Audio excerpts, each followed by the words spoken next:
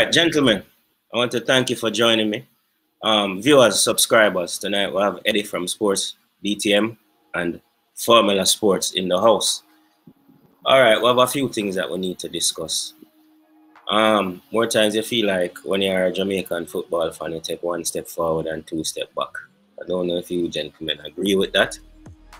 I have a big up coach's desk as well because the program they were having last night was legendary. You know what I mean? And I see it as a bold step for fans because that's what we are at the end of the day. We are fans. These are fan channels, you know what I mean? And we're passionate about our team, and that is why we do this. Gentlemen, coming out of the conversation, I'll start with you, Formula. What are some of the things that you took out of it? If you can even start with like 2 or 3 things that you took out of it. Firstly, I had told coach that this was gonna be his biggest show today. Yeah, I was talking before that. I'm gonna tell him, boss, that show you're not gonna have. Yeah. Well, I'm happy about the direction, the coaching education. Yeah. He stressed that in the interview. Yeah. And I am very happy about that because that is full important. time. Yeah. Our the coaching standard in the country definitely needs to improve. There's no doubt about it, man. Mm-hmm. So that was the very first thing I took away from it. Secondly, the stance or we got a bit more insight into the selection. Yeah. In terms of the selection process of the national team. I mean, for starters, he made it absolutely clear that Theodore Tapper Whitmore is picking this team. Yeah. Right? So that is the very first thing. And also in the youth teams, I didn't know that there was a quota. Yeah. In terms of a limit of UK born players. Yeah, that is overseas born. Yeah, that is something we definitely I forgot to touch upon. Yeah. Definitely. Because that has a significant impact on the program. For in sure. my opinion. Anything else you stand out to? Also, the sad part about it is that he didn't get to continue because of technical difficulties. Mm-hmm. But one of the things also that stood out to me was he was getting more into the running of the federation in terms of the structure, the administrative structure.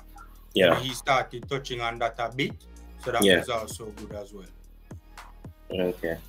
Eddie, what were your opinions coming out of the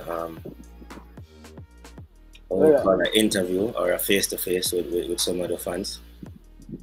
Yeah, man, first of all, big up coach. Tremendous live, fun field, full of laughter. Yeah, and always. I enjoyed it tremendously. Yeah. Takeaways, I like the hard-hitting questions from the panel. Yeah. They weren't afraid of the JFF representative. You know, they went all out and they asked tough questions, which the fans wanted to hear. So that was a big plus for me.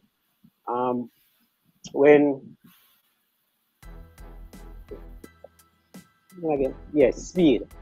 Speed mentioned the fact that there wasn't any agent.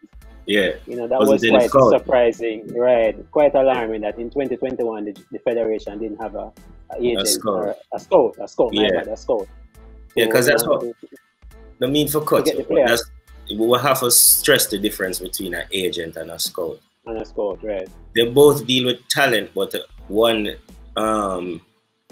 researches and looks for talent and identifies talent, have a certain level of technical ability to judge a player. An agent works in the interest of his client to broker a deal. Represents the talent. Either the talent or the team. So that is where the major difference lies. And I think it's quite alarming that we do not have scouts in Europe. So yeah, I take that away. So continue, Eddie. Yeah, man, and the fact that he's sitting waiting on players, saying that players can come and knock on the JFF door. I didn't like that because as a federation, you need to be proactive and go out there and scout the players. You know, have a pool of players to work from and go after the players that you want. I fully expect Tapper to be in a situation where Tapper is like, oh, I need a defensive midfielder. I can go to the JFF and say, look, what are my options? You know, that sort of things, and we do have that presently. And you know, that's terrible on the JFX part, pretty much so. those are some of the takeaways that I think. That interview. That definitely stood out to me as well, as in the situation with people approaching. It's something I said on an earlier podcast still, is that I had this suspicion that we weren't recruiting. We were using who was available, and we would pick from that. So if somebody approached us, we'd say yes or no. Not, we weren't going out in terms of identifying a position or a player that would say, "Yo, could definitely add to or strengthen the team." Yeah. And I feel that last night my suspicions were confirmed. Yeah. Yeah. So it was a reasonable conclusion though to arrive at, over the years when you watch how the federation operates, and you hear stuff behind the scenes as well. When we've seen and this is my life will keep it factual, when we've seen players like of higher profile publicly inquire about the program and then nothing comes out of it, it leaves one to wonder. You know what I mean? Is that are we not interested in this level of player? But then we get to find out about the quota. What I not understand, is the quota in effect now, or is it something for the future? I mean, my understanding of it, he seems to have been talking about what is the current or the present setup. The present setup. I don't know if Eddie drew a different conclusion. That's pretty much it. He spoke also about the traveling arrangements and why they cannot be 23 players from the youth. Ridiculous. Because of the expense that would occur.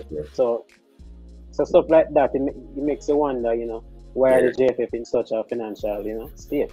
Yeah, because to be honest with you, there's some things that I can understand, but I don't think the way they're going about it is the right way. Like we said, sport is a business, and it's one of the biggest businesses on the planet in terms of what athletes are paid, what sporting clubs make, what's the kind of money that flow between sporting institutions. You understand? It's big business. When you're dealing with big name players, come big sponsorship. Like I was telling Eddie earlier, one thing I agree with him is when you move up into that top 20, things change. You jump out of Umbro, you're in a Adidas, or you're in a Nike. You understand? Your matches where you said not being televised, them start end up on ESPN, Sky Sports. You start playing better opposition. Your talent gets exposed, you sell players. But what they're saying, they're trying to base it on a local system. But we do not have a proper grassroots local system that can win us a competition. Yeah. You understand? Sure, it can work for other countries like France or Germany or Brazil because they have the proper fundamentals. You know what I mean? Yeah. Like me and Wade were having a conversation and said start with even the proper field. Exactly. If you don't have a proper field to learn to dribble or control a ball or pass a ball, and you're at a disadvantage. Yeah, big time. Yeah. But you understand? It's even about muscle memory for local players, Yeah. Right, when they're expecting a bounce. Yeah. Yo, one little stone point field can change the whole game, Trust me. So it's like a driving, you have to look out for the potholes and never know the potholes. Yeah. So the same thing. Yeah. They're not used to moving the ball at a certain pace. Yeah. So how are we going to improve our infrastructure, our technical programs for help the players to improve, our coaching and all of this, right? If you don't make the program attractive at first. You understand? Let me tell you something. In most of Africa and those places, clubs outside of Africa, European clubs have academies. And I'm not talking about they come in the summer and them set up an academy. I'm talking full-time academies. You understand me? Sustained development. Yeah. And it's because those countries perform, them show up in a World Cup. You understand? They might not be winning it, but they might get through them group. They might do all of that. Then they're showing their players. Yeah, their players are showing up in Europe and performing. So they realize that talent is there. You understand? The only thing that we have close to that is the new one, Mount Pleasant Academy.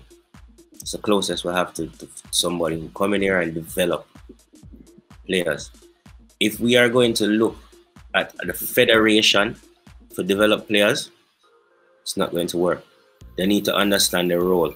The role is to govern football in Jamaica. You understand?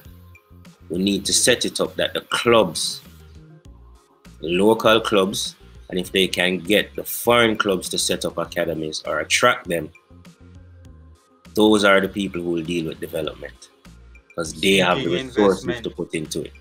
You understand? Investment. Yeah. Yes, and they will reap the benefit while the country also reap the benefit from the talent. You know what I mean? Because it's a business, bro.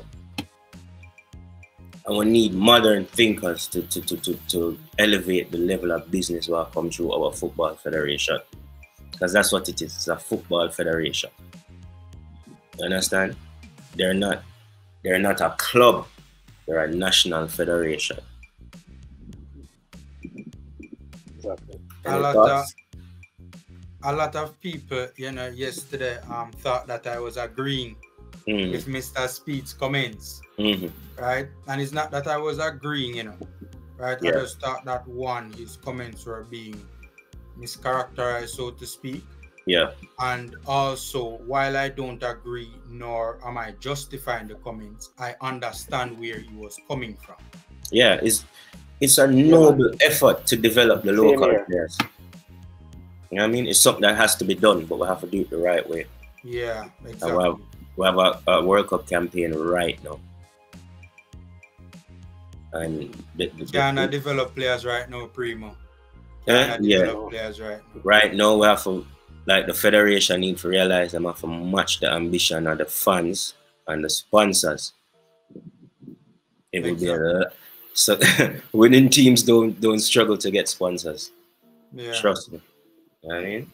And I think what most fans are being increasingly frustrated about is that we see the level of talent out there that is eligible to represent the country for an upcoming World Cup cycle that is fast approaching. Yeah. You know? And we know what these players could do for our team. So yeah. And we'll talk about go ahead. At the end of the day, you know, we have to hope that Tapa can realize that we need help, you know what I mean, in certain areas. Because if Tapa is thinking that he has the quality to qualify, you know, that's just it. So, because if he's picking the team, we have to just work with what he put out there pretty much. Because at the end of the day, you know, it's qualification. So if he can get us to Qatar by playing these players, so be it. But, you know, if him fail, it worries. So I think we shouldn't get too overly eager and excited in terms of this whole thing, because we should just sit and wait a bit. Yeah, I agree with you. We need to just look into it. Take a long way to go. Yeah, take the points out of it. You know what I mean? We're not trying to chop off nobody's head. You know what I mean? We just say, yo, if you want to achieve these things, there are certain ways that we, in our opinion, think that you can go about it, probably in a better way. You know what I mean? Yeah. Definitely.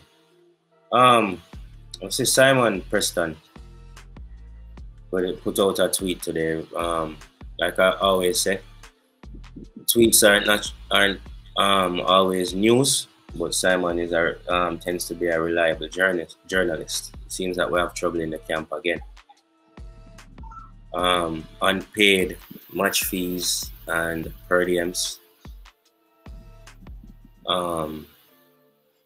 I honestly don't even know what to say for Eddie. Could this be an issue going into the World Cup? Go on, Eddie, go on. I mean, I think it might be. Maybe this is something that was held down by the players, considering the previous situations with match fees and all of that. Yeah. I think they might be protecting the JFF somewhat, because this is nothing new. Yeah. They left Japan probably a week ago. Yeah. So and it's just getting out. So I think the players didn't want it to get out. Yeah, and it's still a little bit. They just got home, basically. I would say. Yeah. Yeah, it's still. And It's you, still. you would think that the JFF, after agreeing, and signing the contract with the players, Yeah. they pull up them socks, and this is the first real test, to see Yeah. if what they said they Yeah. will actually do. Yeah. And we see them lapsing already. You think that But mismatch? guys, Go ahead. go on. You Yeah, I think was that much? saying, Yeah, go on. I was saying that they have signed a contract. I would like to think that the money that they said in the contract that they're going to be paying, I would like to think they would have guaranteed that source of funding. So should this really be an issue going forward? Oh boy, it shouldn't be. It should it? It shouldn't be, but it probably shows you how. Let me say this first. We missed a match. That must affect the finances. That is money not being made, and it's probably it's probably more finances involved in that than the under 23-24 match and the Serbia match.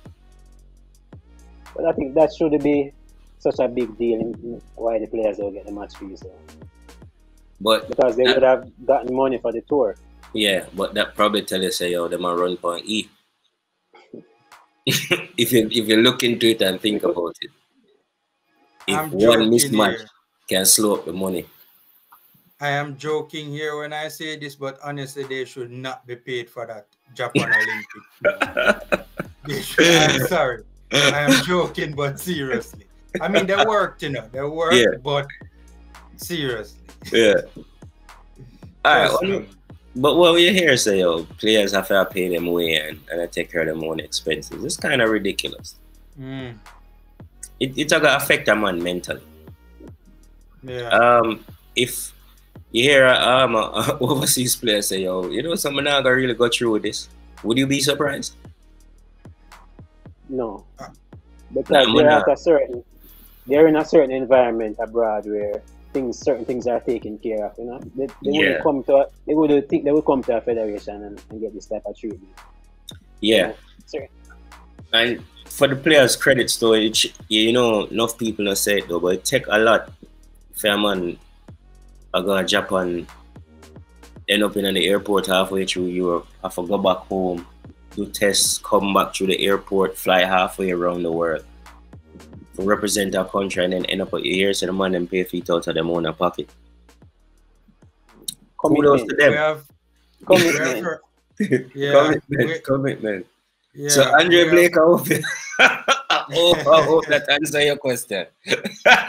Exactly. True.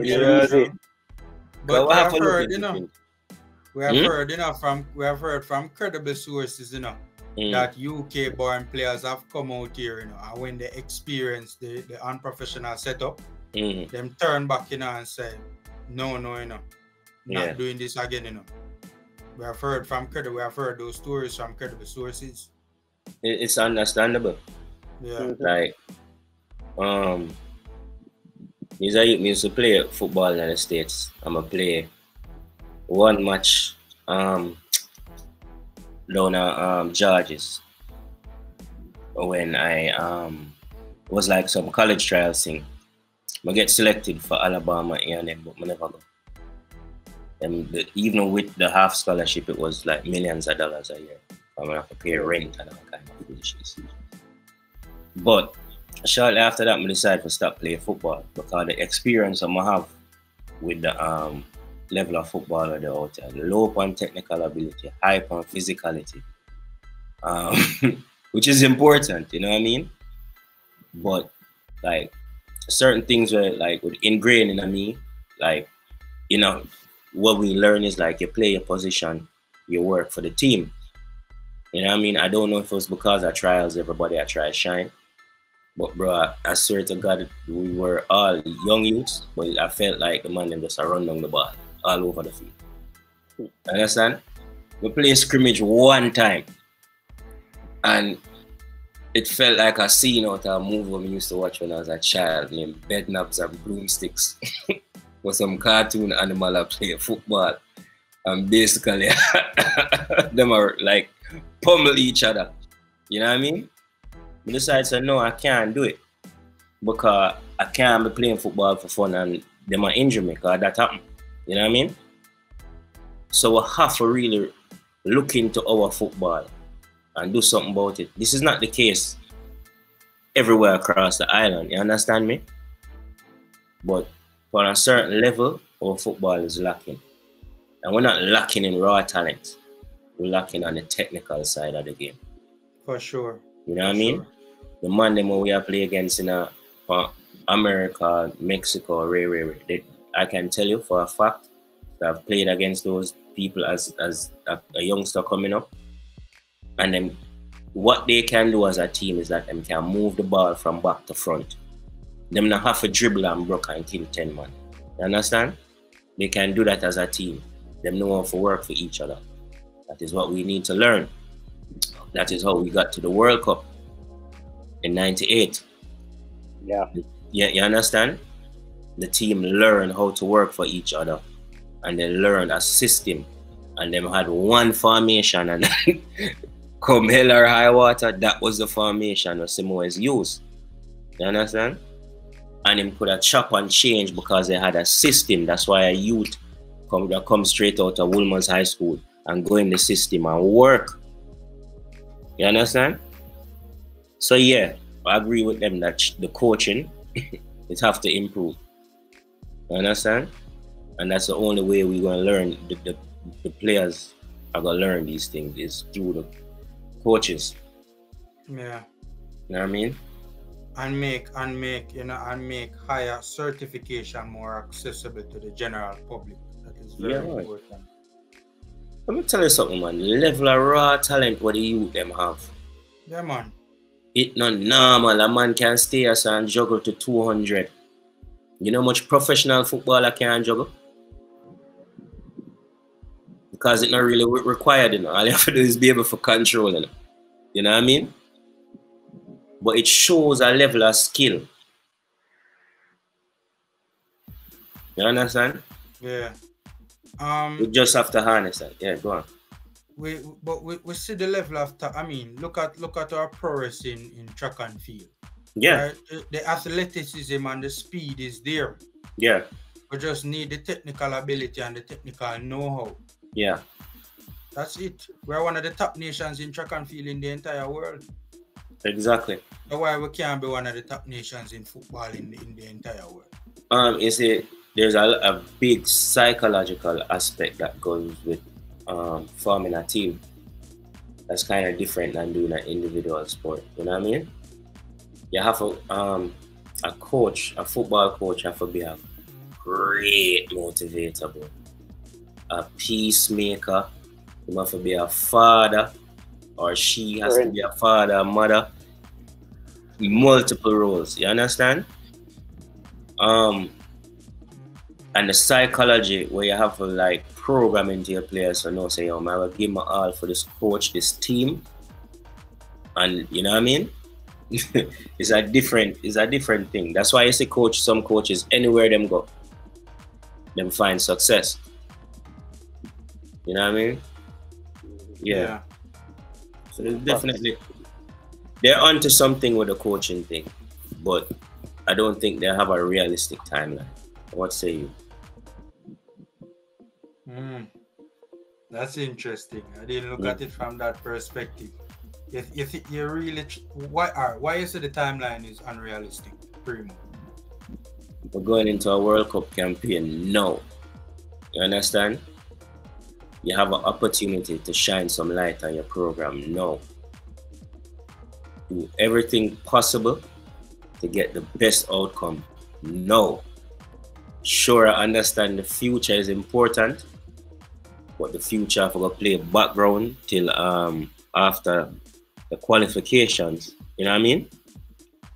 And we can't. Why we can't multitask? Why it have to be one way? You know what I mean? Why we can't be recruiting for the next Olympics? Why we're not looking at a set of like 17, 18, 19-year-olds for the next Olympics? There's no reason why we shouldn't be in the next Olympics. and having them they prepare for the first task them should be preparing for is the Under-20 World Cup. You know what I mean? I don't think they think that far ahead. Yeah, but yeah, talk about development. Isn't that a part of it? Am I angry? Am I coming across angry? Every time anything on the show, I'm angry. No, I think you're being reasonable. I just don't want to make it look harsh because, like I say, I'm a big fan of our football. You know what I mean? But we have to, if we're going to improve it, we can't just talk out of one side of one. Yeah. The thing is, you see, when the players go out there and them don't do what they're supposed to do, there's nothing out there to protect them from rotting them. You know what I mean? But now gonna make sure a man of a position or these people are position of authority over football and not gonna hold my mouth. So true. Disrespectful, but I'm gonna speak the truth. Yeah. And I'm saying, bros, we still have more answers doing now. And from what I understand, coach it is looking as if we will see more of it in terms it will be continuing. Yeah. So he will be returning. It is looking like that. I'm not saying that is indeed taking place, but it appears as if. Right now, it appears as if. Yeah. And to be fair, even go on. I'm not hearing Eddie. No, I was just saying he got a charger. He find a charger. Well, thank God for that. Well, to be fair enough, the administration hasn't been really upfront and open with us, so I have to give him his credit for coming to face the fans like that. He's the bravest one out of the JFF. Yeah. To be fair to him, I'm always doing the rounds. Yeah, and kudos to him for that. Big man thing. A man talking mind and him say what him have to say. When I have to like it, you know what I mean? And that's the thing. We're free for disagree. Him normally take off him JFF hat. Yeah. That's the thing we rate with him. Yeah. You know what I mean? I might not like the things where him come for tell me, but I appreciate the fact that him show up. And we need more transparency with the Jamaican. Yeah, and with all due respect, we can agree to disagree, but we have to keep the communication lines open. Yeah. That is how I'm feeling about that. So yeah, gentlemen, I want to thank you for joining us, for joining me, I should say. Usually is me and Wade, but it was an emergency, so I had to gather the bosses and have a conversation. So thank you, gentlemen. No problem, anytime, man. No problem, man. And guys, remember, subscribe to Sports Down the Middle and the Formula Sports, and you're definitely going to see us doing more stuff together. All right, thanks for watching.